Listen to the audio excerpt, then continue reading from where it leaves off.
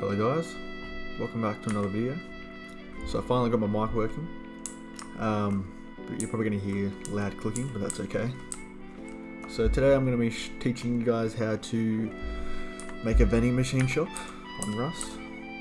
So to just start off, we'll start off by making 2 slots for the vending machine. I do suggest using like trade things. But I don't know, you could do it like that, or and then have like a doorway here.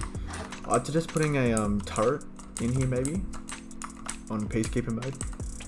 If you don't know how to do that, I have a video on that. So you do that. Have an airlock back here. Just like that. There's no point in upgrading it, I'll just run through what you have to do. So if you've only got one, I'd suggest just putting a door there for now. I'll just upgrade it so it looks nice. There we go. Just like that. Alright, so you open the back bit like that. Let's just say you want to sell this hammer. So admin, search up hammer like that, and let's just say you want scrap. You type in scrap and then the amount that you want people to give you. So let's just say 20. You can maybe even sell, it depends on the item, multiple items like fuel or scrap, I don't know, just anything to be honest. Whatever you feel like selling, and then it'll come up, and yeah,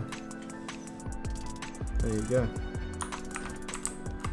And then yeah, it will just broadcast on the map like that.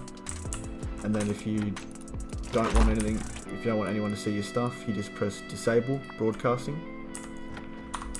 And yeah, I'm just trying to turn it back on, broadcast position. And yeah, that's pretty much it. But I do strongly suggest adding a peacekeeper turret, maybe just sitting here. Doesn't really matter. It's just so you don't stress about people raiding you or anything like that.